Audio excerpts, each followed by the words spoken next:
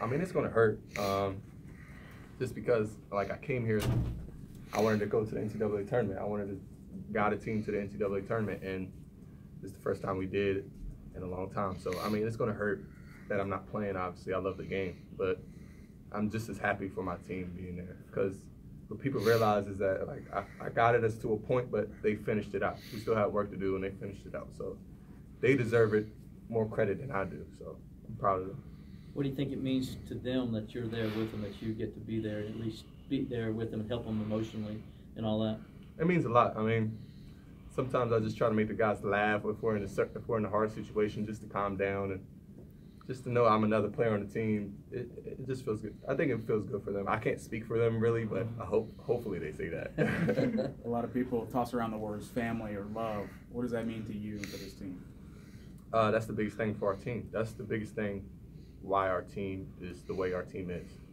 Without family and love, we wouldn't be in the situation we are in today, because we have so many doubters, and if we didn't believe in each other and love each other and fight for one another, then we wouldn't be in the tournament. I asked Gabe the same question earlier, but when you saw Clemson's name up there, you knew you were in, but to see it, you know, what was that like for you, and especially knowing that you helped build this program where it is now?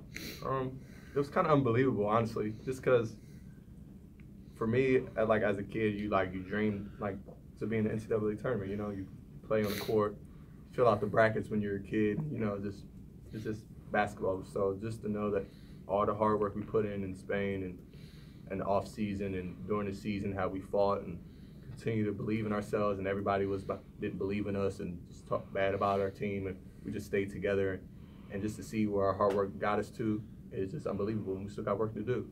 You've had a better seat than any of us in watching this team since you went out. Do you think this team is dangerous and can make some noise? Very dangerous, because like I said, like even when I was playing, nobody believed that we was a good team. Only we believed, because we seen how hard we work. We seen how we played together in Spain. We seen how connected we are.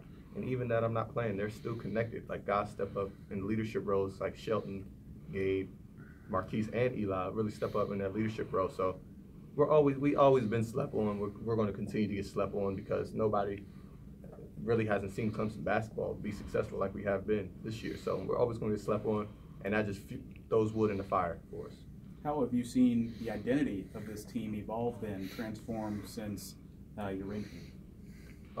It really has. I've seen it evolve a lot. Especially, it gave a lot of guys confidence. For example, Gabe. Like, when I went down, Gabe stepped his game up to another level, and he knew he had to step his game up to another level. So I think that is the really prime example of our team really gaining confidence in me going down and really still believing that we're a great team, because we really are. Like I said before, like, we still have work to do even when I was playing. So they finished out strong. They beat North Carolina at home.